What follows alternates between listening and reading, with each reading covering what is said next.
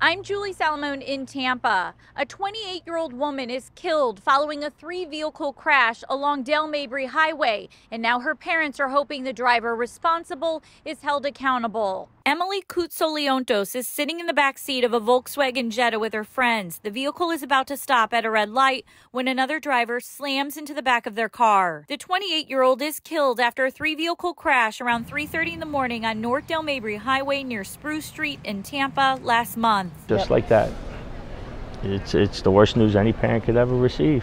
You know, you don't wish that upon anybody. Emily moved to Florida from New York nearly 2 years ago. Her parents say she wanted a change and loved the Florida sunshine. She worked as a nanny and loved children. Her friends say they'll miss Emily's East Coast attitude, her compassion for others, her loyalty and laughter. She was a great person, great friend, great daughter, great sister, great aunt, great everything. We met Emily's parents at Tampa International Airport before they returned home to New York. They traveled to Florida to collect their daughter's belongings. Don't text and drive, don't drink and drive, don't look down, you know. Just pay attention. Just pay attention and obey the laws. Court records state part of the crash is captured on video from nearby businesses. The report states the driver who caused the crash indicated signs of impairment, including red glassy eyes and the odor of an alcoholic beverage on his breath. It's senseless, you know, it's a weapon.